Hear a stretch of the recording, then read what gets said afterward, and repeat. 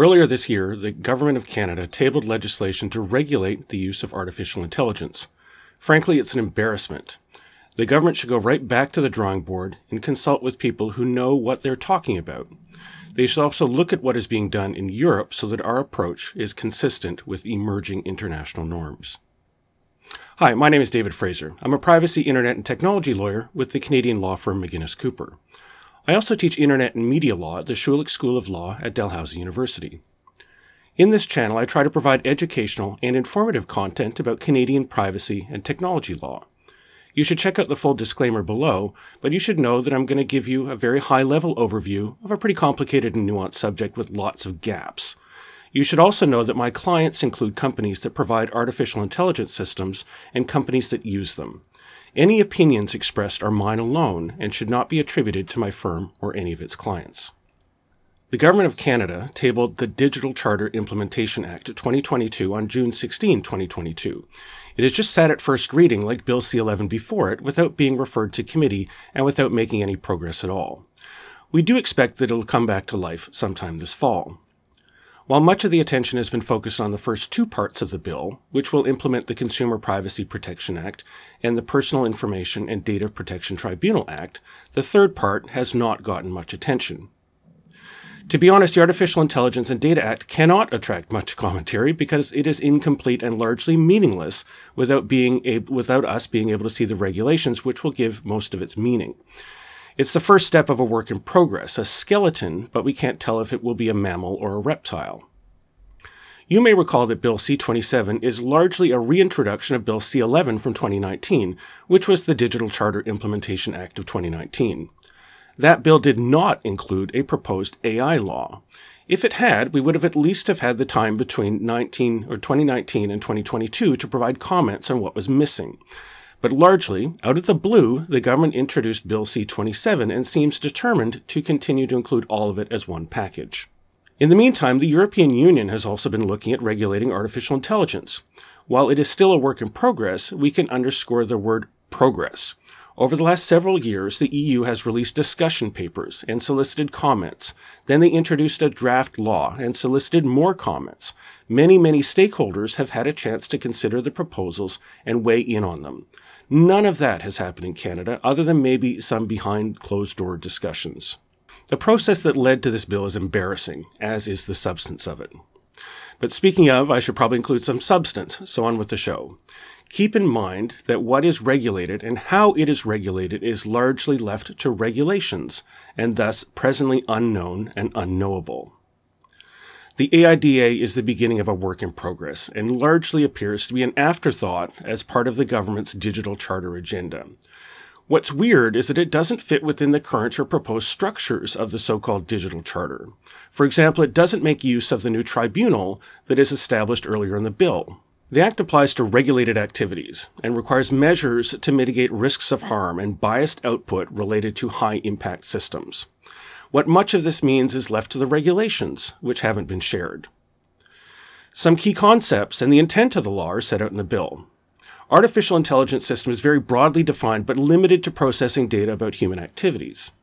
It is a technological system that autonomously or partly autonomously processes data related to human activities through the use of a genetic algorithm, a neural network, machine learning, or another technique in order to generate content or make decisions, recommendations, or predictions. The Act's purposes are also set out and are justifiably limited to international or interprovincial uses, since the federal government doesn't have jurisdiction over purely local uses of AI. It's meant to regulate AI and to prohibit uses of artificial intelligence systems that may result in serious harm to individuals or harms to their interests.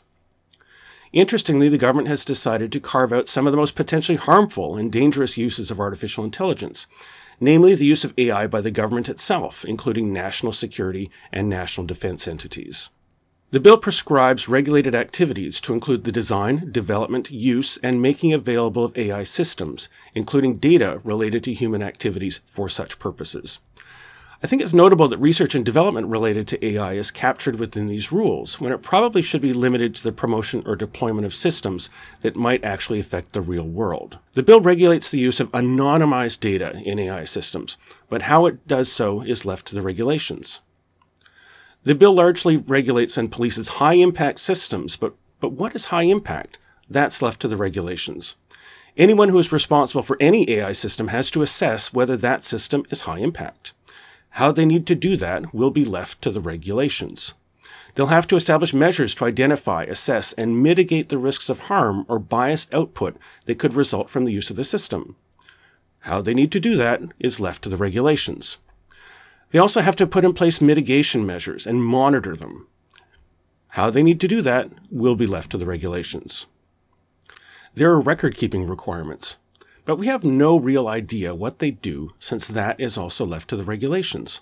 The risk assessment has to be documented, along with the compliance with the rules related to anonymized data, risk management, and mitigation, and also other records set on the regulations have to be kept.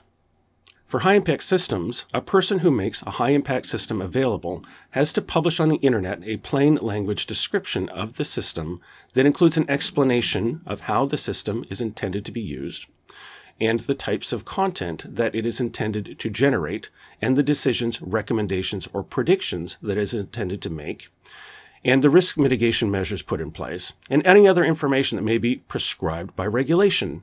And of course, how and when they do this will be set out in the regulations. Finally, a person who is responsible for a high-impact system must notify the minister if the use of the system results or is likely to result in material harm.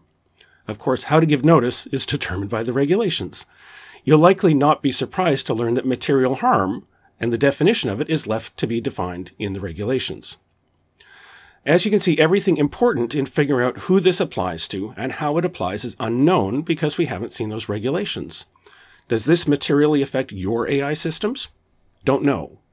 Assuming this does affect your AI systems, we really don't know how it will affect them. The whole regulatory scheme is significantly different from existing or planned digital regulation in Canada.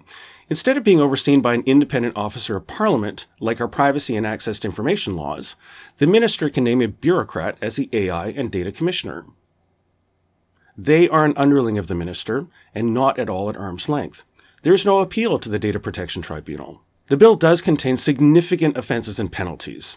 It is an offence to violate any of Sections 6 through 12, which relate to anonymized data, assessment of high-impact systems, measures related to risk, monitoring, mitigation measures, record-keeping, publication of descriptions, and notification of material harm.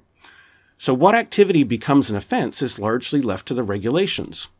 But the penalties are not. The maximum penalty is the greater of $10 million, or 3% of an organization's global revenue. The bill also provides for administrative monetary penalties, which are like offenses but without due process. And of course, everything related to that will be set out in the regulations. The most detailed section of the bill is the one that authorizes the creation of regulations. Shocker! As I said before, this bill is an embarrassment. The government should yank it out of Bill C-27, go right back to the drawing board and actually consult with people who know what they're talking about in the field of AI. It's like they're trying to take a shortcut to the finish line of having an AI law on the books without regard to actually getting it right. This is important stuff that affects the lives of people in Canada and innovative companies. They should look at what's being done in Europe so that our approach is consistent with these emerging international norms. I hope this has been interesting and useful. I try to put out a new video every week or so if you're interested in this sort of content, please click the like and subscribe buttons. Also, leave a comment if you have any questions, or if you have a suggestion for other topics you'd like me to cover. And of course, feel free to share this with anyone who you think may be interested in hearing about developments in Canadian tech and privacy law. Thanks for tuning in.